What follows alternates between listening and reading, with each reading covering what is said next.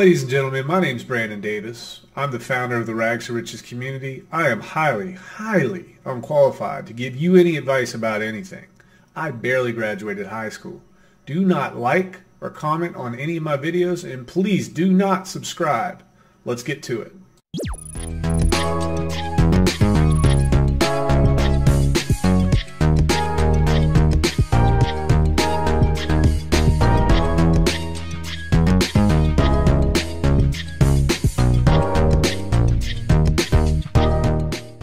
Ladies and gentlemen, my name is Brandon. I am the CEO, the CFO, the CTO, the Supreme Ayatollah of the Rags to Riches community. And if you're here right now, there's a very good chance that this is your last opportunity to turn away. You might be new. I'm telling you right now, do not like, do not comment, do not subscribe. Go ahead and turn this video off right now. It's going to be the best thing you could ever do. Because once you watch one, you can't... Let's be honest, you can't just watch one. You gotta watch a lot more. And that's just gonna make my life harder. It's gonna make your life harder. You'll lose marriages, you'll lose money, just stay away.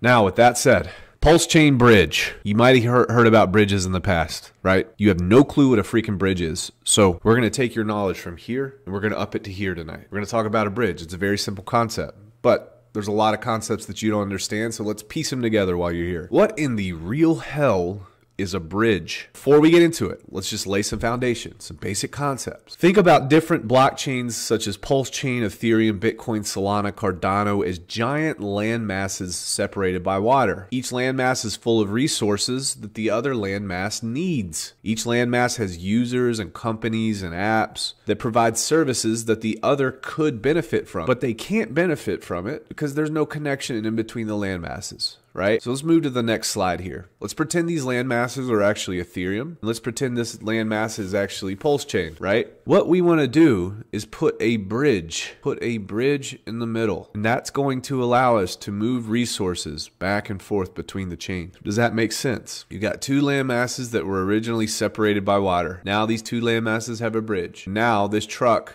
data represented by this truck here indicates that we can move that energy back and forth. Are you feeling less dumb yet? If you're any one of my followers who've been around for a long time, you're going to stay dumb. There's no hope for you, but maybe those of you who are brand new could just turn away right now, and I hope you do.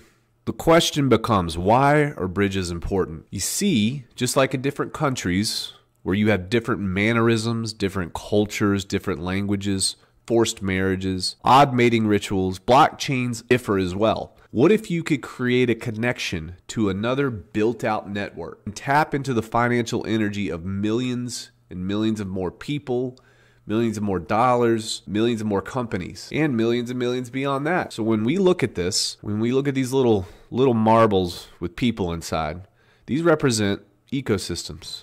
These represent blockchains. These represent companies that have compatibility with each other. These are blockchains. Now, they might be very successful blockchains on their own, but we know that the network effect, being able to connect networks, is really what creates the value in a network, right? So what we need to do is we need to put bridges in between all of these.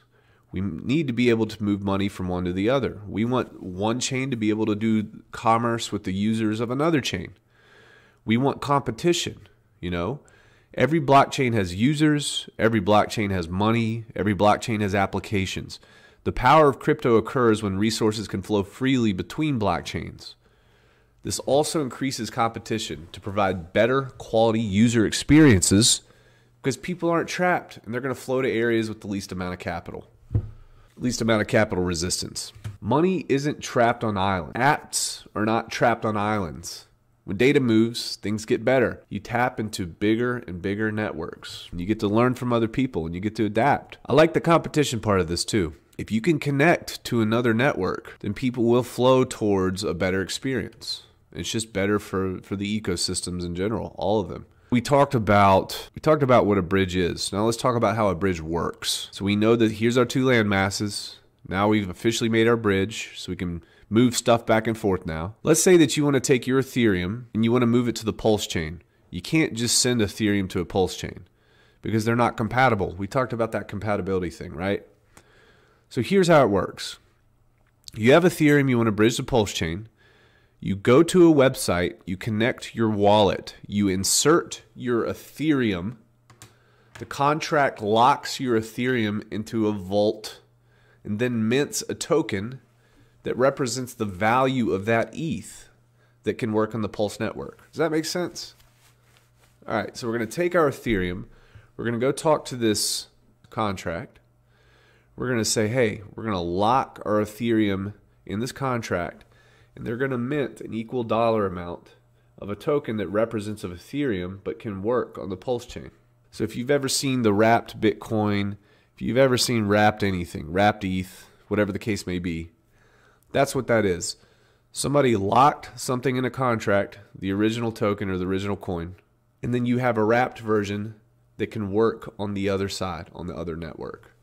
Once you get that, for example, you locked your ETH, now you have wrapped ETH that works on the Pulse chain.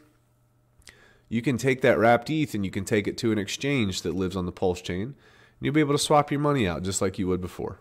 So it's really that simple. It's that freaking simple. That's all it is, folks. That's it. That's it. Centralized exchanges, they're a little bit different. This entity in the middle, this is actually not a contract. This is like a third party. This is human controlled.